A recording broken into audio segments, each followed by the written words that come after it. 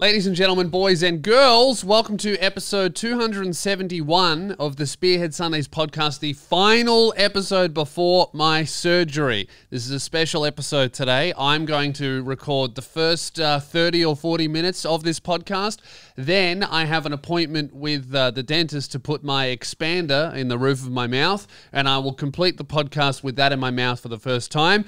And we'll all get to see what potentially I'll sound like. So the expander is a thing that goes in the roof of my mouth, and I think it's going to make me very, very fucking lispy. So I hope you're all excited to hear that. We got Rosie and Zach here as well. Hello. Hello. Because they won't be heard from for weeks. We've pre-recorded a bunch of episodes that should just about cover my recovery, I think. So I don't think the podcast is actually going to disappear for very long. And if it does, we might release, maybe we'll release a Patreon episode to cover the final week. Speaking of, you can support the show and everything that we're doing over on Patreon. Jazz is going to be posting a bunch of like recovery vlogs in there and photos and updates about my recovery process that we maybe wouldn't post to Instagram. So check that out, and it would really help out the team while obviously, you know, I can't work and I'm spending a bunch of money to get my head chopped in half. I've had very productive last 2 weeks. We've been going crazy just trying to shoot as much stuff as humanly possible to make sure that the content doesn't stop for you guys, because I was kind of thinking that, oh, I'm probably going to disappear for a few weeks, but then it seems like we won't, probably. No, we have a few guest episodes, obviously, and then some terrible TV reaction videos, as well as possibly a stunt video coming out soon. Yes, yeah. So we should be okay. We should be okay, and hopefully I'll learn how to talk. I am nervous about the. People keep asking me if I'm nervous about the surgery. I'm kind of not. I feel like I haven't thought about it yet. I've just been like focusing on doing all of this stuff, and I reckon like when just before they put me under, I might go, hang on, do I really want to do this? And then I'll be out, and then I'll wake up and I'll be chopped in half. So I'm looking forward to that. I'm up for like TV show recommendations, because I think that's going to be the only thing I'll be able to do. My mum's coming over for the first 4 days. Sorry, the electrician turned the power off. We're getting a bunch of stuff done to prepare for moving the entire studio. What was I saying? Oh, yeah, I'll only be able to sit upright for a whole week. No lying down, no nothing like that. I really hope I'll be able to breathe, because I already know that I can't breathe through my nose. It's not something that I've ever been able to do.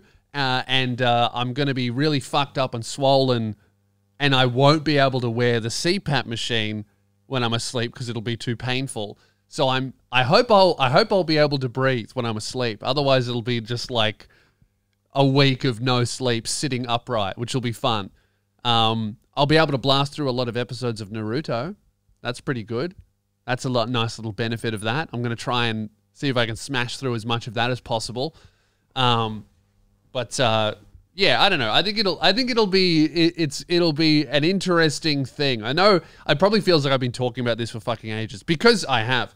But it's been very all-consuming for all of us here, of like trying to get ready for it and trying to make sure that I'm okay and we have content and we don't disappear for ages. But yeah, man, it's all happening. We've started, you know, I'm not going to officially announce it, but we have started booking a tour as well for what we hope will be September, October, if we can get those dates, and if I am recovered enough to do them, we'll hopefully, you know, be able to do those shows. And it's going well.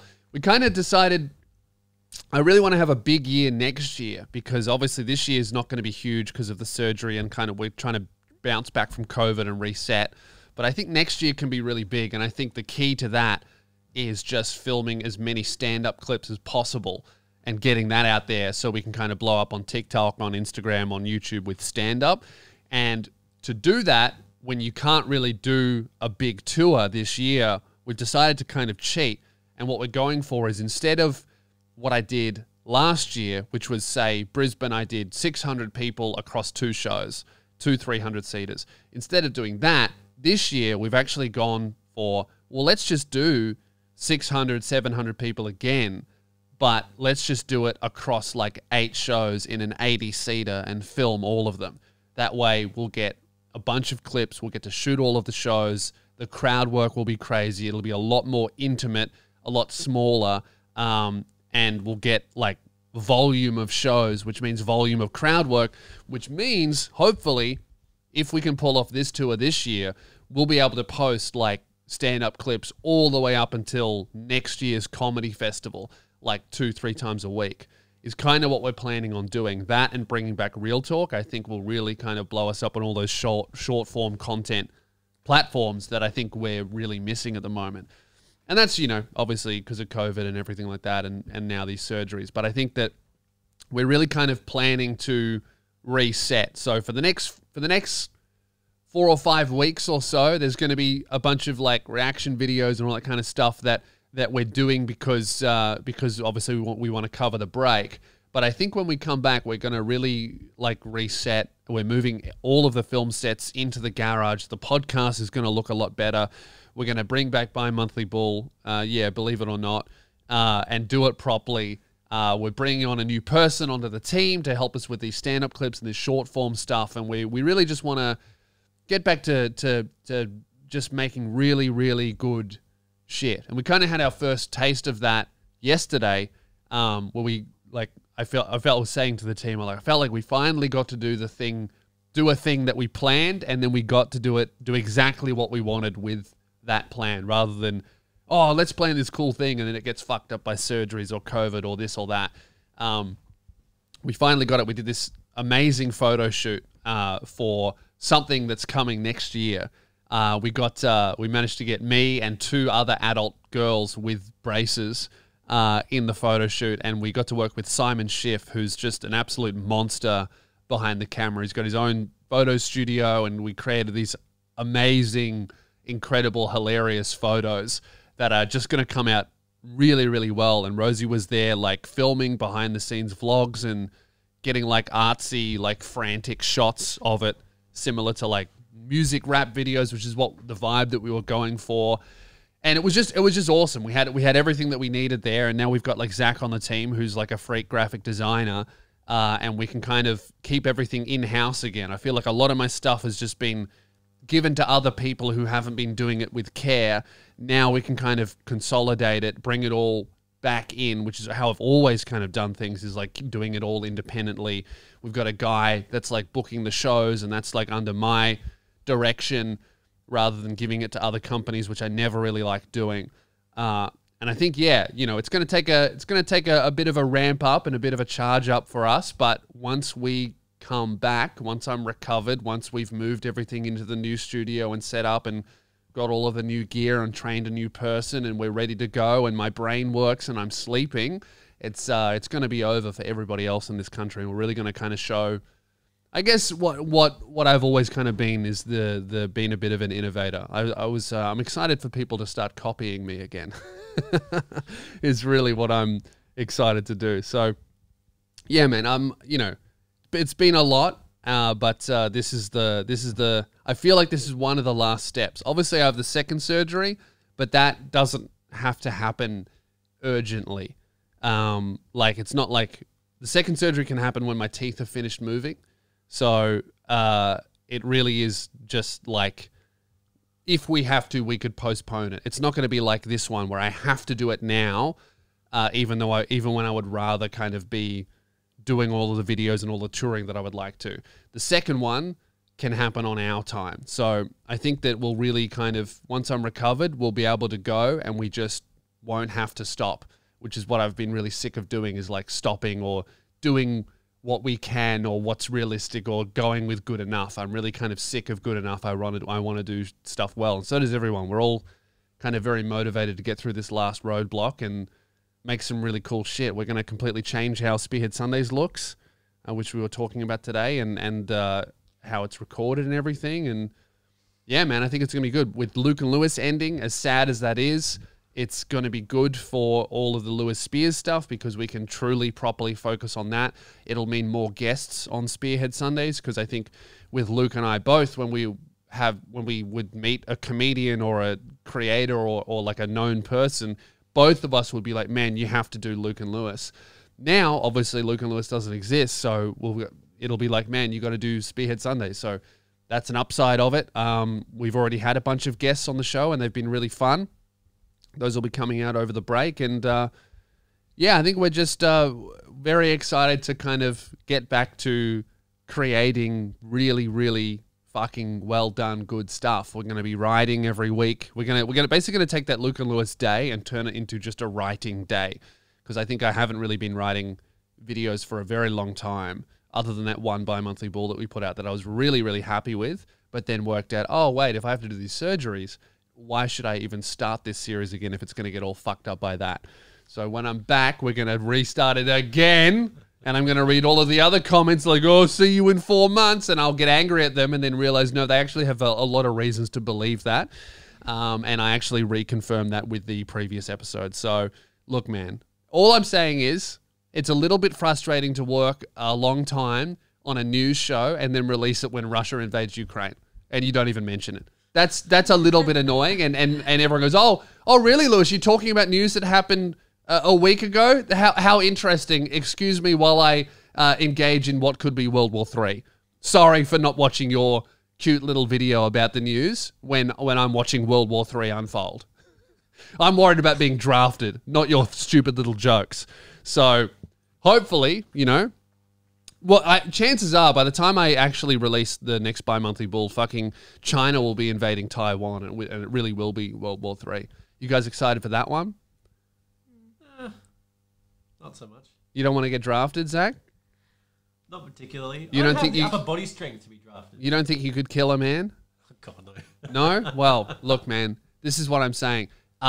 Taiwan is going to get invaded soon. China reckons they would like a little bit of Taiwan. They're telling all of their rich people to start selling their assets and get ready for sanctions, because they've kind of looked at what Russia did with Ukraine and was like, oh, nothing really happens. Nothing happens when you just take a country you've always wanted to take, you know? Obviously, you lose a lot of soldiers, but other than that, nothing really happens. The price of petrol goes up. But that's not really because of sanctions. That's because the oil companies like making more money. So let's just fucking take Taiwan. America's come out and they've said, oh, well, if you guys take Taiwan, we will defend it militarily. And China's gone, well, we'll see. So I'm excited for World War III. That'll come out as soon as the next bi-monthly bull episode does, because apparently that series is the Herald of Doom. So that's what I'm looking forward to. More school shootings in America, of course. The shit's fucking crazy, man. I saw Joe Biden send out a bunch of tweets as the president of America after like a national tragedy, and he's gone, what did he say? He said, where am I? What's my name? He wrote, he goes, I'm sick and tired of it. We have to act. Then do it, bro. You're the president. You're the fucking guy.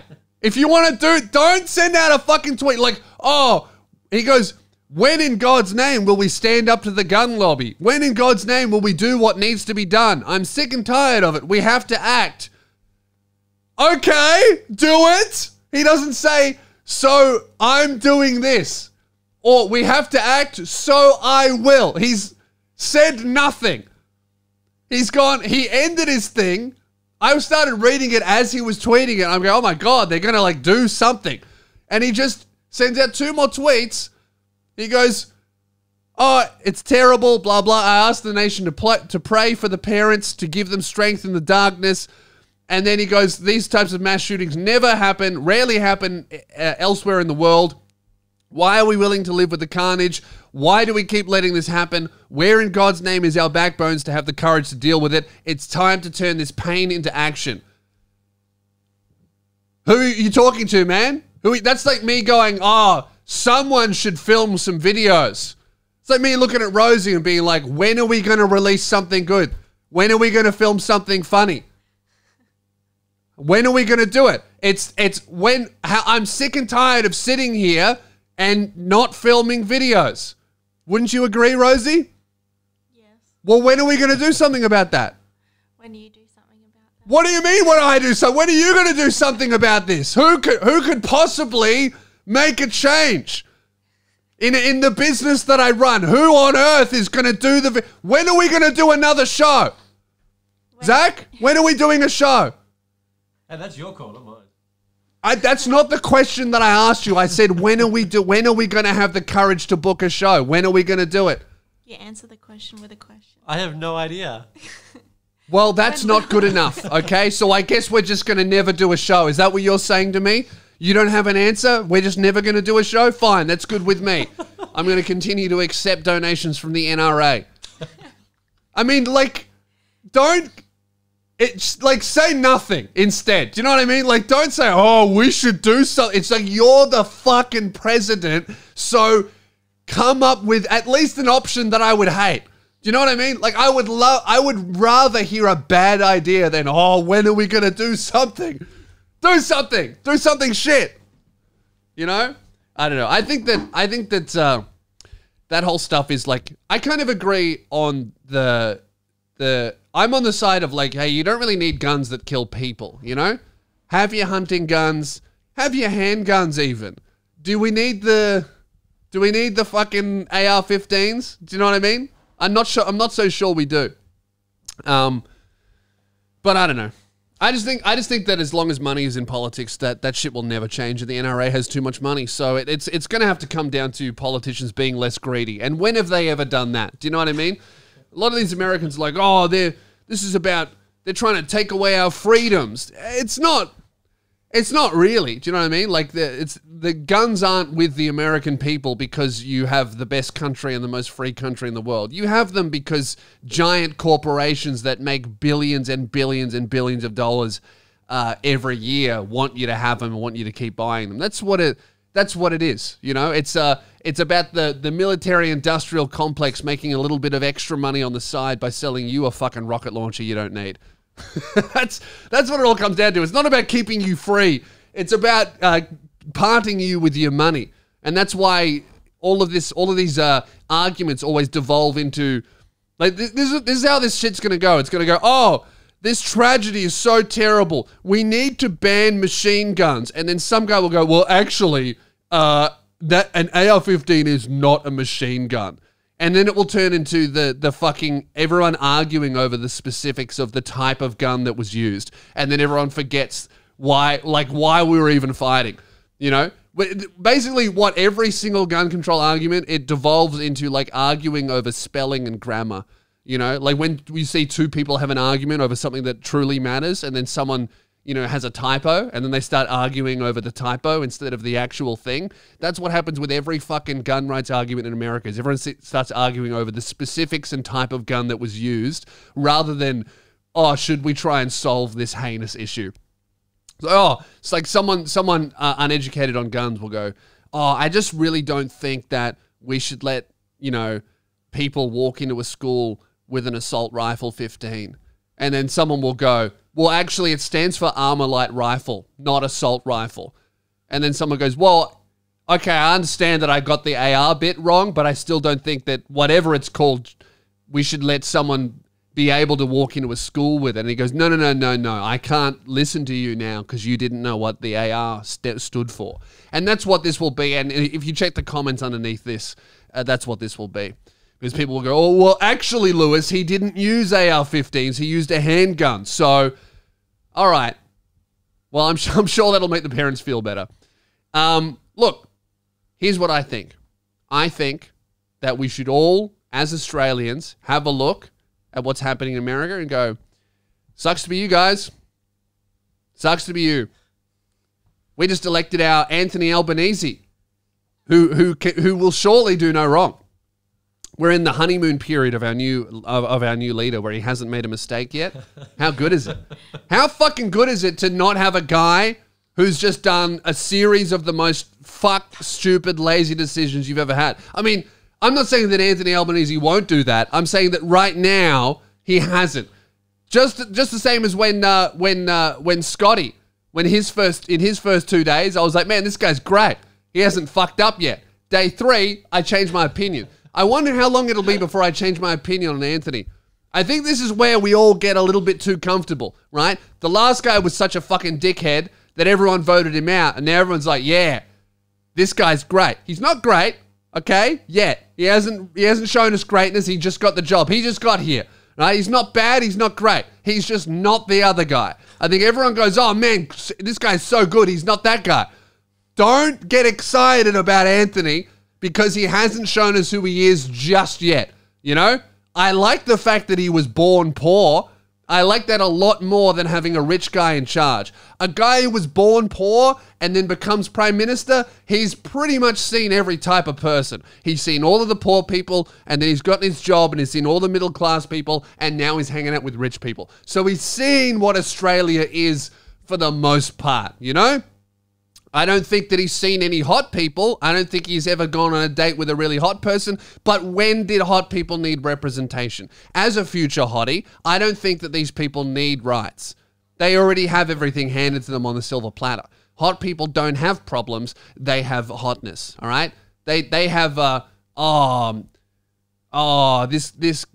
this chick didn't really care about who I was. That's the biggest hot person's problem is, this guy is just using me because I'm hot. That's the biggest, and it is a problem. I'm not saying that it's not a problem, but I am saying on the scale of problem, it's not near the top. Do you know what I mean? It's down somewhere near the bottom, okay? So I'm not so fussed with the idea that Anthony Albanese has never hung out with a bunch of 10s.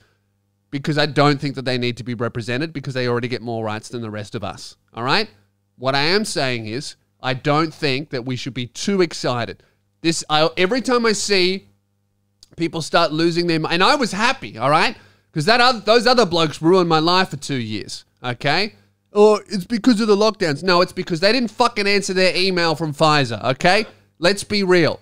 All they had to do was, that's some shit that I do at my job. I'm a comedian. It's not a catastrophe for 2 years when I don't answer my emails. I just miss out on a brand deal from Raid Shadow Legends, all right? Which, to be honest, is probably a great thing for you guys, you know? You're not going to be getting brand deals. Speaking of, this episode is sponsored by Manscaped.com. Use code SPEARS for 20% off and free shipping. The best ball bag trimmer in the game. I fucking got you, didn't I? You thought I was going to talk about something else? We're talking about balls and pubes and getting rid of them. Manscaped.com is the best, sells the best ball bag trimmer in the game, the Lawnmower 4.0. They also have nose hair trimmers. They've got it all. They've got ball deodorant. I mean, look, I'm not saying that I've used it. I'm not saying that I've ever looked down at my balls and gone, fuck, those stink. But I'm sure that a few of you listeners do and have thought that, and there's a solution out there for you. Sort out those stinky nuts. Manscaped.com, use code SPEARS, 20% off and free shipping. The Lawnmower 4.0, I trimmed my beard with it before the photo shoot, and I looked at the photos and they look great. I thought, this is awesome. This is amazing. This is great.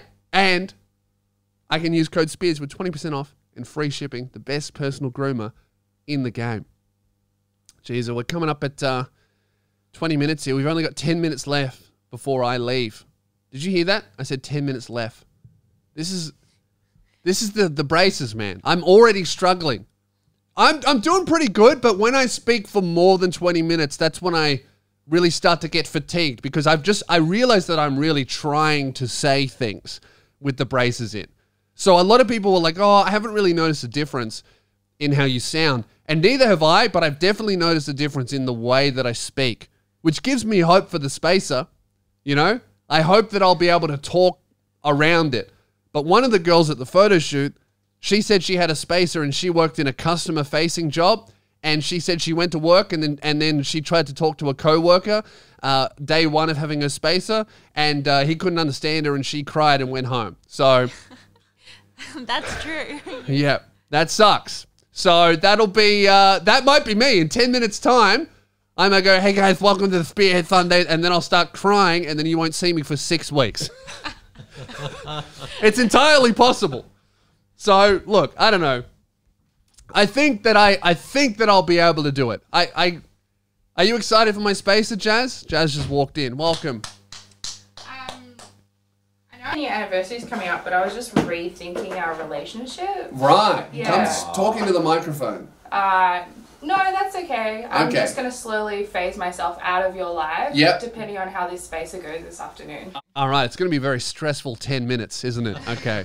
Well, I think I'm going to leave it there, and I'm going to go and get my spacer, And then, look, I'll tell you this. If you have a look at your phone right now, if the podcast goes for 50 minutes, it's not as bad as I think it is. If the podcast goes for 30 minutes, it's terrible. And we'll see, all right? I'll check back in. Give me, for me, a couple hours. For you, a little bit of time. I'm going to record the Patreon episode of the podcast before I get the spacer, just in case. So we're going to record the Patreon episode. I'm going to go and get my spacer, and I'll talk to you in 2 seconds. 2 seconds later. Okay, so Lewis has just had his expander in, and he's going to talk for the first time on record now. Say, welcome to Spearhead Sundays. Welcome to Spearhead Sundays. Oh my God. This is fucking awful. Say Sally sells seashells. Sally sells seashells. Oh my God. This is awful.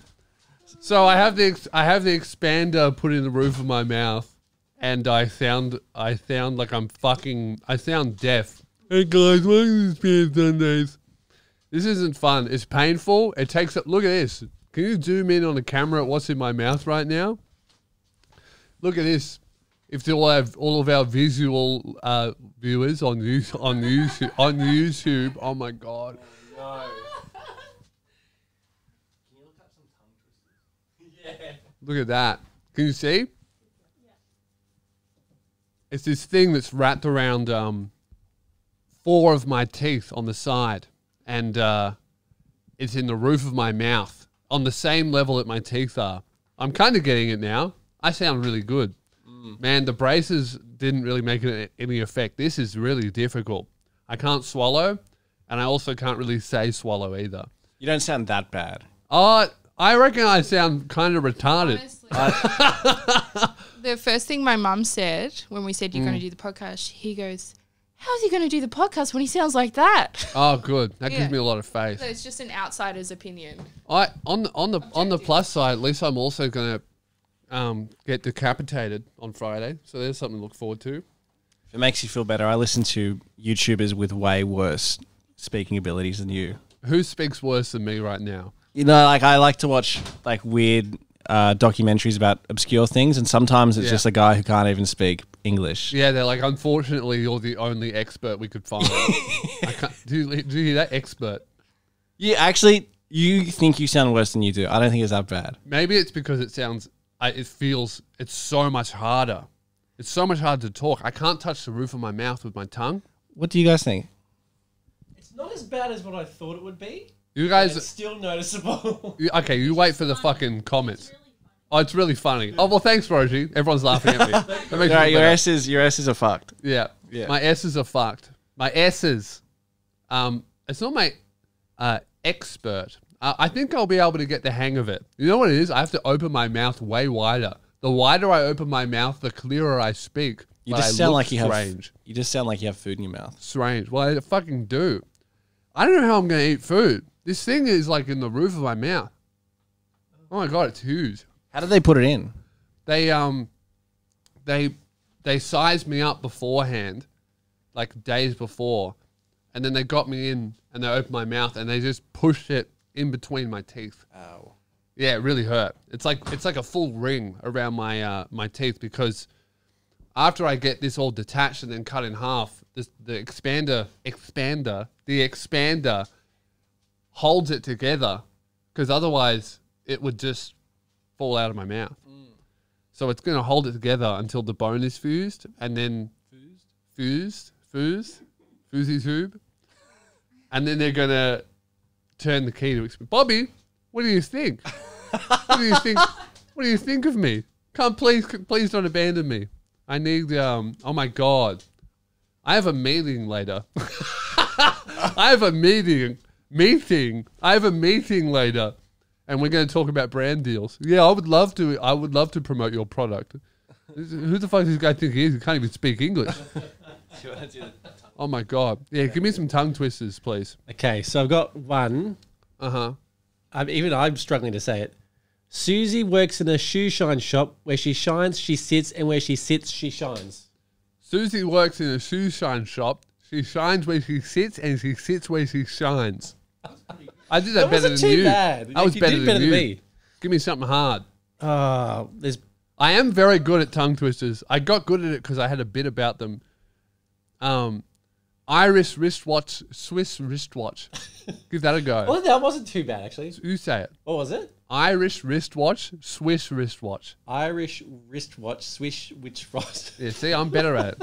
I can't do it. There's Peter. Oh, even I can't do it. Peter Piper picked picked a...